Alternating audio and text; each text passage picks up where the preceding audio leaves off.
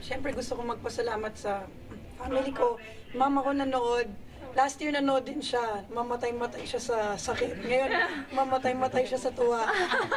So, ayun, pareho kami hindi makatulog nung gabi, nung after nung pageant kasi pinag-uusapan lang namin yung nangyari, hindi kami makapaniwala. Oo, naka 1,000, oh my God ka na. Oo nga, alam mo, after nun sabi ko, anong reaction ko doon sa crowning moment? Nakailang oh my God ba? Kasi bigla ko na-realize na naparami yata. Ang dami. Pero, siya naman kasi talaga, oh my God naman, thank you naman talaga kasi. And also like to, mag-homecoming na rin ako sa Cagayan de Oro very soon. So, tapangan niyo yan.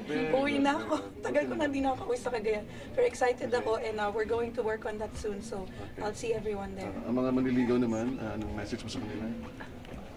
Maghintay muna kayo. Tagal ko rin hinintay ito. Mas importante ito sa akin. Bawa naman si Phil.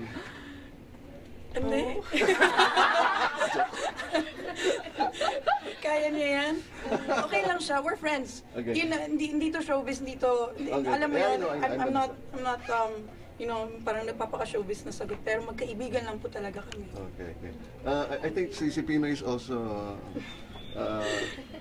interested in you, no? Well, same answer.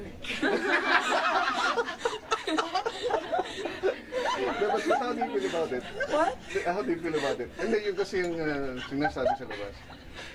Well, it's very flattering, of course. So, Yes. sabi ko, wag mo akong gugulo.